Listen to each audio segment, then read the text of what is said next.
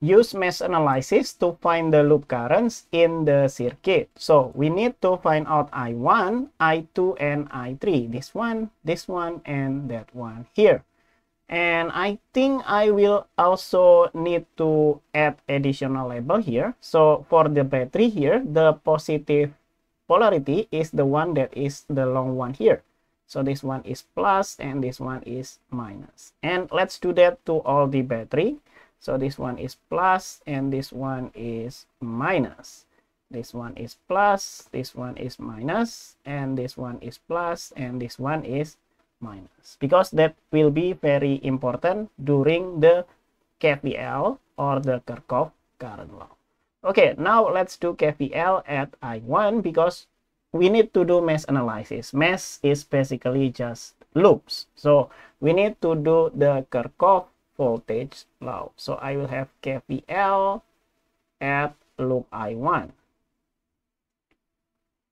So what does KVL say? KVL said that the sum of the voltage in a loop will equal to 0. Good.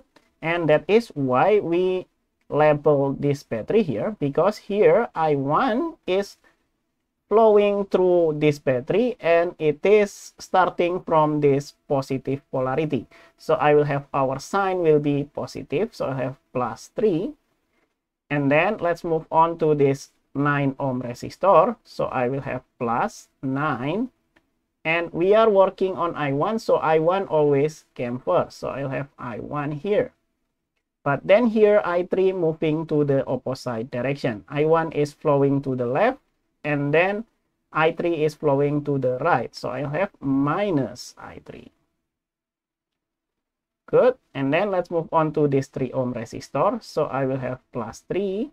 And then again, we are working on I1. So I1 came first. But here I2 is the one that is flowing to the opposite direction, right? I1 to the left, I2 to the right. So I'll have minus I2. Good. And one more component here. I will have this 4 ohm resistor. So I will have plus 4. And the only current that pass through it is I1. Good. All of that will equal to 0. Okay, plus 3. So it is in the beginning. I don't need to write the plus like this. Okay, now what can we do from here? I1, I think we can add them up. 9 plus 3 plus 4. So I will have 12 plus 4. That will be 16 I1, right? 16 I1. And then I2 only comes from here. So I'll have minus 3 I2. Good. And then I also have minus 9 I3. Good. And we can move this 3 to the right hand side. So we will have this will equal to minus 3. Okay, let's save this as equation number 1. Okay, now let's move on to I2 here. Again, we can do KVL, but this time at loop I2. KVL at loop I2. KVL said that the sum of the voltage in a loop will equal to 0.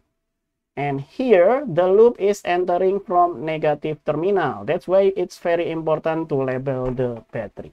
So I will have negative here, and the value is 10. So I'll have minus 10. And then let's move on to that 3 ohm resistor.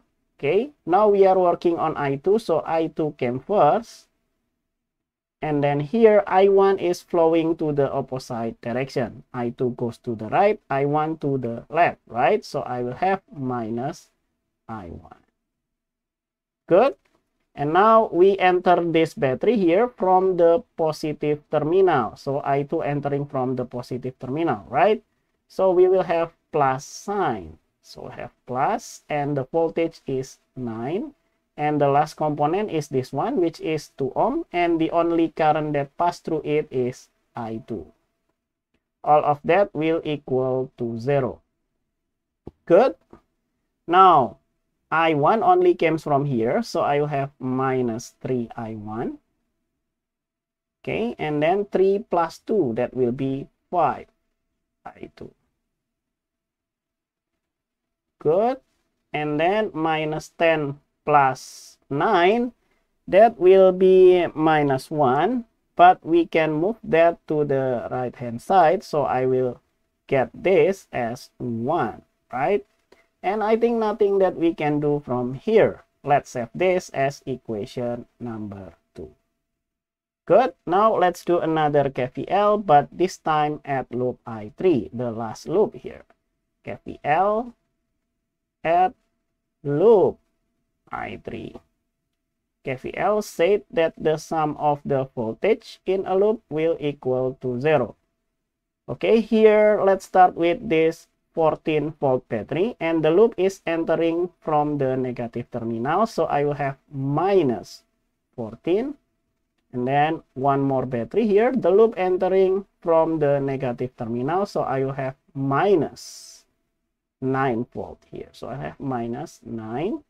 And then let's move on to the resistor. We have 9 ohm, so I'll have plus 9. And here we are working on I3, so I3 came first. So I have I3. And here I1 is flowing to the opposite direction. So minus I1. Good. And then we have 1 ohm here. So I will have plus 1 multiplied by the only current that pass through it, which is I3. Good. All of that will equal to 0. Okay. Minus 14 minus 9, that will be 23. And let's move that to the right hand side, right? So I have minus 23 on the right hand side. But on the left hand side, I will have minus 9I1. Okay. And then we will have 0I2, right? But then for I3, I will have 9 plus 1. So I will have 10I3. And this is equation number 3. So now we have 3 equations with 3 variables, right? 1, 2, and 3. And we can solve this by using calculator. So that is the last step, that is for mesh analysis. So I have solved 1, 2, and 3. Okay, let's prepare our calculator. Let's set this up here as equation solver, which is number 5. And then 3 variables is number 2. And all that we need to do is to plug in all the coefficients. So I will have 16 here. And then minus 3 for I2. And then minus 9 for I3. And that will equal to minus 3. Good. Then we will have minus 3 for I1. However, we have to be very careful because we don't have I3 here. So I will have 5I2, okay. But then for I3, we have it as 0. And on the result side, I will have 1. Okay. And then for this, I will have minus 9 for I1. And then 0 for I2. And then 10 for I3. And that will equal to 23. Okay, so I will have the x value, which is the value for I1. And that is a very nice number here, which is 3. And the unit here is in ampere. And then what is I2? I2 here is the y value. So I will have 2 ampere here. And then we also have I3 here.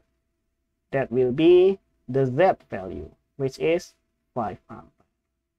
And I think that is all for this problem. Thank you for watching and see you in the next video. Bye-bye.